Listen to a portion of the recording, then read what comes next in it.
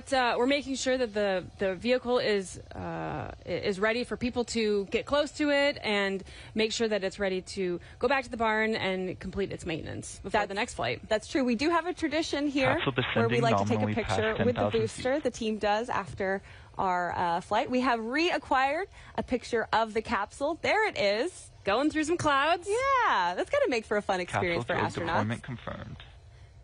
Drogues confirmed. The drogues pull out the main parachutes.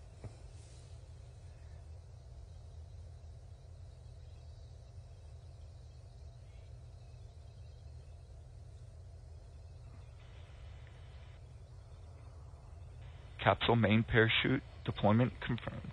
And there you have it. Beautiful All three parachutes. reefing, looking beautiful against a cloudy West Texas sky. Capsule landing zone is within expected range limits.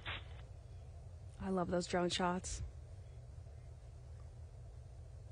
Now, while the parachutes are essential in providing a gentle touchdown, we also have a retro thrust system on the base of the capsule, which will make the final touchdown even smoother. You'll expect to see a little poof of dust as we land. That is all very, very normal. That's right. It slows the capsule to about 1 mile per hour just before it lands in the West Texas desert.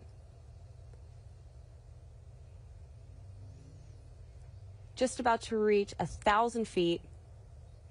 Look how green that West Texas desert is. It must have been raining there recently. I was just about to say. 9.5 minutes into flight.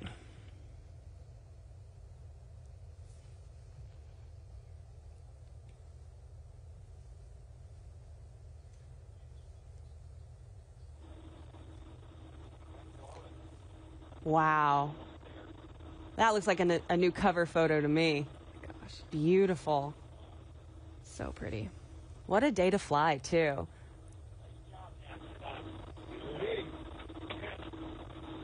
Getting a little audio from our astronauts. Stand by, touchdown. Stand by, touchdown.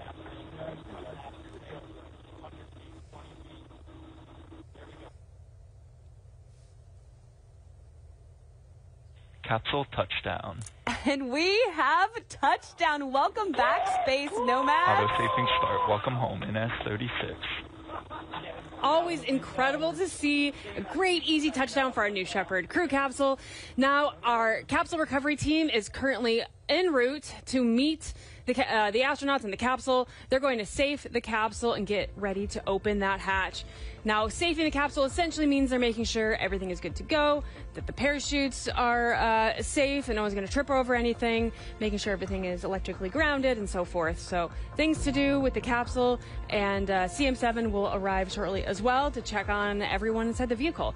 And on top of all that, we get to hear from the astronauts themselves here in just a little while, so stick around. This is not the end of the show. Not at all. Now, some of the individuals that you will see on the ground helping our crew egress from the capsule, as you mentioned, Alice, are our CM7s, a.k.a. crew member 7s. Yeah, let's break that down. So the crew that flies to space and back, as we just saw, is a crew of 6. And CM7, or crew member 7, acts as a pair of virtual crew members who are right there with the astronauts from the moment they arrive in Texas through the entire 2 days of flight training, all the way until the moment they enter and exit the crew capsule. Now, for this flight, our CM7s are Sarah Knights and Laura Stiles. The CM7s are embedded in the mission, and then they're there first to greet the crew once they return to Earth. So let's take a look at these impressive individuals, our crew member 7s. Command engine start. 2. Crew member 7 is a very unique role at Blue Origin. And traveling to space is an incredibly life-changing experience. Oh my goodness. You want somebody who's guiding you through it that doesn't just understand the technical side of the rocket and the launch operation, but also has the soft skills to